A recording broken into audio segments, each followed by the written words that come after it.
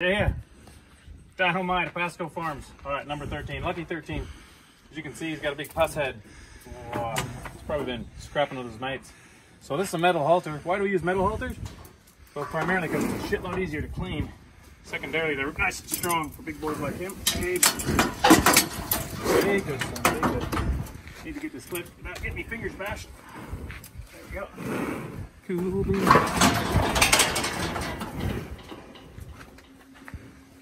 Got a little quick release kit. Yeah, wait, hang on. Yeah, alright, it's going to bring it in here.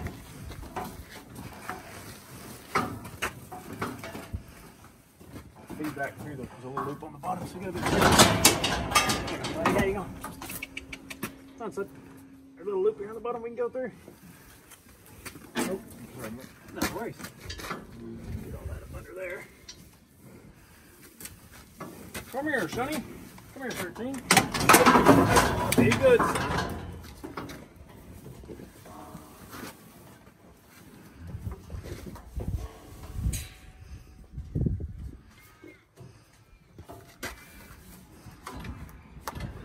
Right arm. Cool beans. I'm gonna release this. Yeah.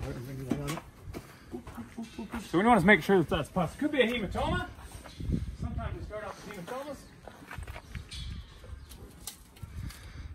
Maybe bashing his mate. Seeing who's the top dog. Stick a needle in it. Some people say, like, it's funny, like people might come, oh, you should just put some lignocaine in there, but there's nowhere to put it, guys. Oh, look at that. Creamy goodness. You can, if you'd like, you can spell your name out on a bit of cake. All right, so we need to lance that and flush it out. All right, so there's gonna be some ooby-jooby gets, and it's on his head, so we got good restraint on him. So just clip up the area where we're gonna lance him. So when you lance an abscess, you wanna go ventral. What does ventral mean? Well, down as low as you can. So he's got a little pocket here, and he's got a pocket here. So I reckon we're gonna make two incisions on the guy.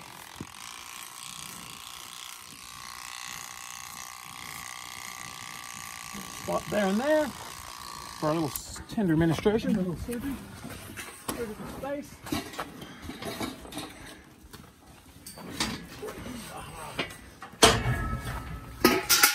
Got some surgical scrub. Scrub with me human gloves. Not a big fan of landfill waste. We got this lovely barrier called skin that keeps infection out. As long as you scrub yourself beforehand and afterhand. The most common comment I get on these freaking YouTube videos is, "Where's your bloody gloves?" But look, if I had something that I could give this bull, or this bull had something that he could give me, I'd probably wear gloves. But look, I've been lancing these for years, longer than most people have been watching these videos. And,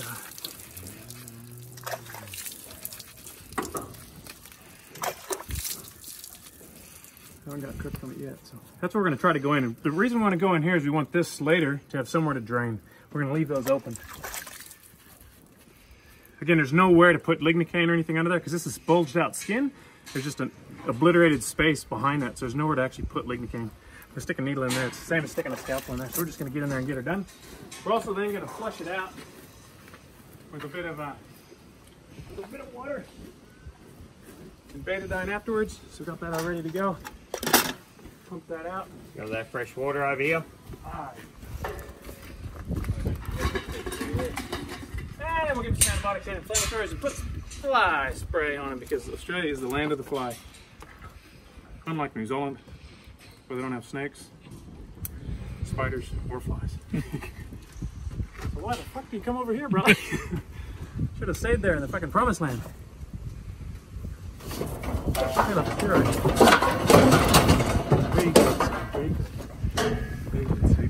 The key to this is to be nice and quick. Want a hole big enough to let that all come out? There we go. Oh, that's the good shit right there. So this probably started out as an abscess. I mean, as a hematoma. Turned into an abscess. Oh, look out!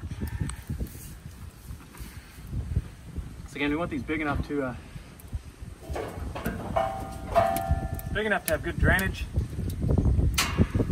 Yeah, so in humans we get zits, right? You know, you get your mates to pop it and pimple poppers show it, and it's all cruel and all that stuff. Cows, because their skin's so bloody thick, they get abscesses. Because it takes forever for the skin to get, for the abscess to eat through the skin, because their skin's so bloody thick. So they end up with these massive abscesses, which is pretty wild. Have a look at that. All right, pudding. We just want to kind of volume dilute all that guff. Do you mind pumping that, brother? Just a little bit of disinfectant in there. We're just going to try to dilute down all this stuff. All right, you're all right. You're all right. Pump away, bro.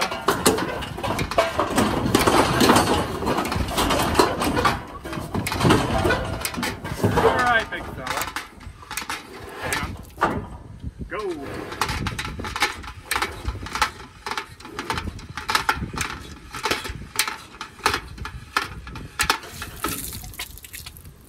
All right.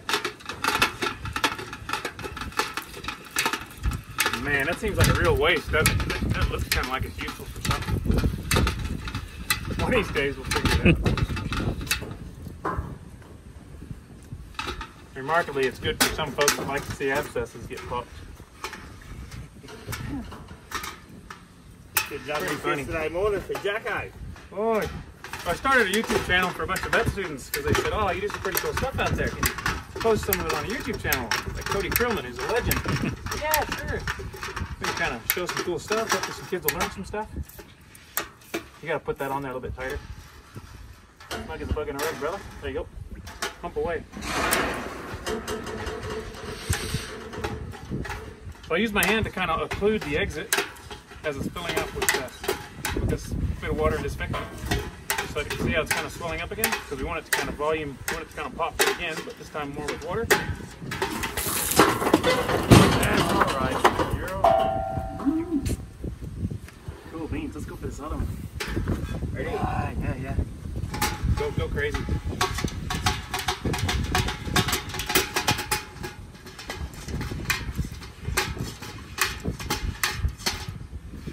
Kind of sloshing it around. Again, we're just trying to dilute this. The body will do it. Will clean this up itself. When I'm preg testing and I come across an abscess, normally I just lance it and keep on trucking. Because really it's just looking for an egress. And given time, this would have burst, but it would have made a hell of a mess. But now that we've made a nice opening for it, it'll resolve a heck of a lot quicker. Madness.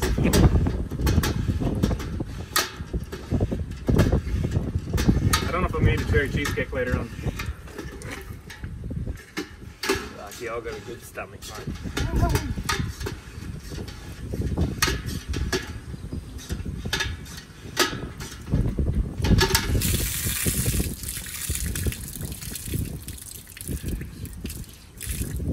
Mate, you're going to look so much better. I don't reckon the cows would have let you chase them around if we hadn't fixed this up. All right, brother.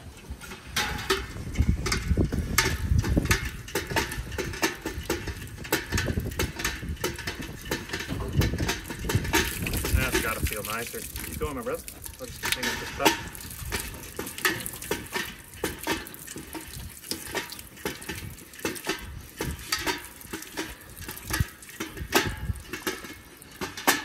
From a pus head to the cover of frickin' Bull's Quarterly.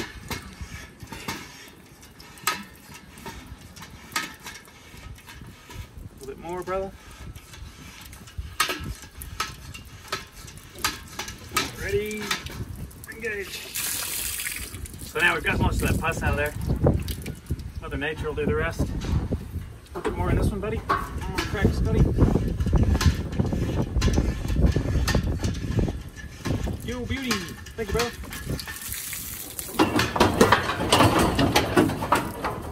So again, my friends, my pupils, ventral, so down low, so that if this should fill up a bit, if it's got a bit more drainage over the next few days, it's got somewhere to egress. And a bit of antibiotics, a bit of anti-inflammatory, so we're going to hit her up with some alomycin, a long-acting oxytetracycline, and we're going to give her Meloxicam, which is a medium-acting anti-inflammatory. A couple of those, bit of purple spray on that wound, keep the flies at bay. Most Aussies just cover themselves with this purple spray every morning. And a couple needles, and he's off to the prom. Hey!